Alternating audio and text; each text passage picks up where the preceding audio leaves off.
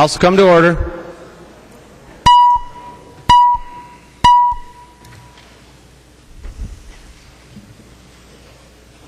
Prayer by the chaplain.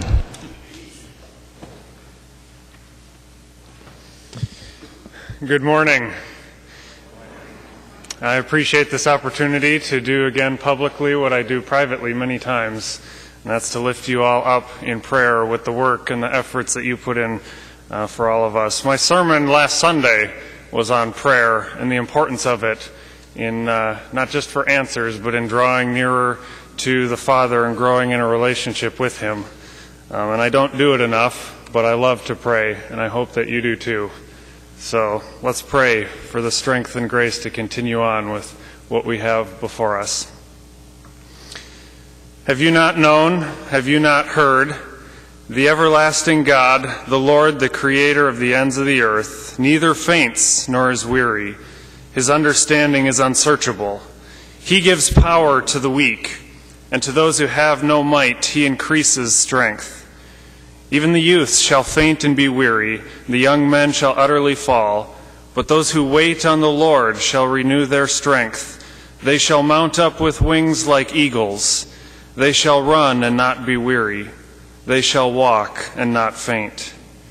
Lord, I ask that you would give strength to those who are weak, that you would give rest to those who are weary, that you would give wisdom to those faced with difficult decisions.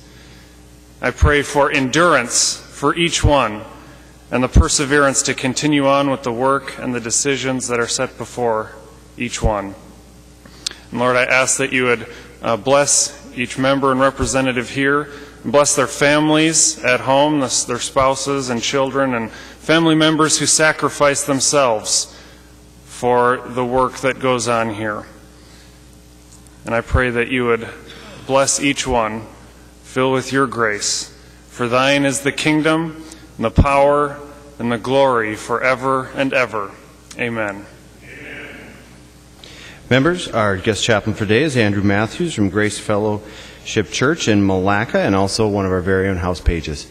If members, please remain standing and recite the Pledge of Allegiance to the flag of the United States of America. I pledge allegiance to the flag of the United States of America and to the republic for which it stands, one nation under God, indivisible, with liberty and justice for all. The clerk will take the roll.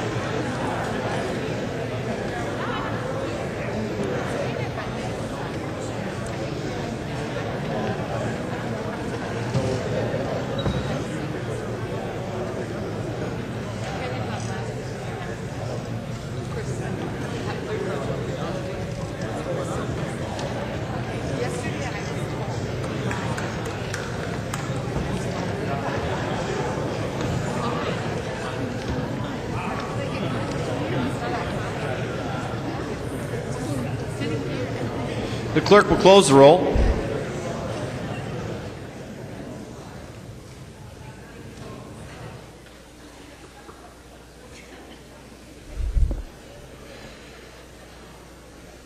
A quorum is present. The clerk will read the journal for the preceding day.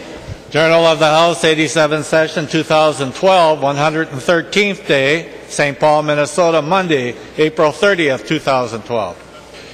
If there is no objection, further reading of the journal will be dispensed with, and the journal will stand as corrected by the Chief Clerk. Seeing no objection, the journal stands as corrected by the Chief Clerk. Call the member from Hennepin, Representative Benson. Thank you, Mr. Speaker. Fellow members, today at 11 o'clock at the Carpenters Hall at 710 Olive Street, there is a memorial for a longtime personal friend of mine and for many of you here today, a activist in our caucus, Jackie Stevenson. And I just wanted to alert everyone to that and hope you can make it and the Speaker has been generous to allow us an opportunity to do that, which I greatly appreciate. So it's at 11 o'clock at the Carpenters Hall on Oliver Street, just a little ways from here. And just on a personal note, Jackie was not a wealthy person, nor is her family, but she was very wealthy in friendship and good works. And so the family is asking that any memorials be sent to them rather than flowers or other remembrances. Thank you, Mr. Speaker. The member from Dakota, Representative Holberg. Thank you, Mr. Speaker and members. Pursuant to Rule 1.22, it's my intention to place Senate file number 1983 on the fiscal calendar for today, May 1st, 2012. It's the McElpatrick bill related to the Construction Code Fund. The member from Cottonwood, Representative Hamilton. Thank you, Mr. Speaker. I'll move a recess until the call of the chair until approximately 12:30. And, Mr. Speaker, the Republican caucus will meet immediately in room 217. Thank you.